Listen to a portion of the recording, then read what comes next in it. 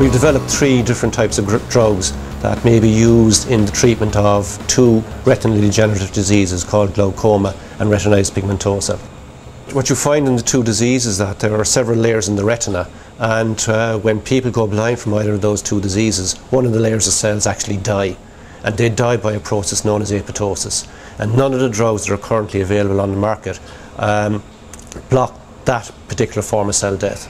Now, the drugs that we have developed will actually do that. Now, in the case of retinitis pigmentosa, there are no drugs in the market, even though it's an orphan status disease.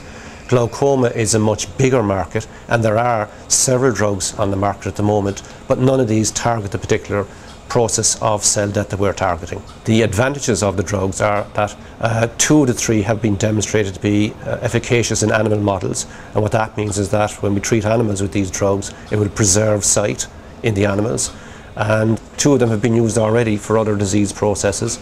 There's no toxicology issues, and I think to be a very fast route to the market.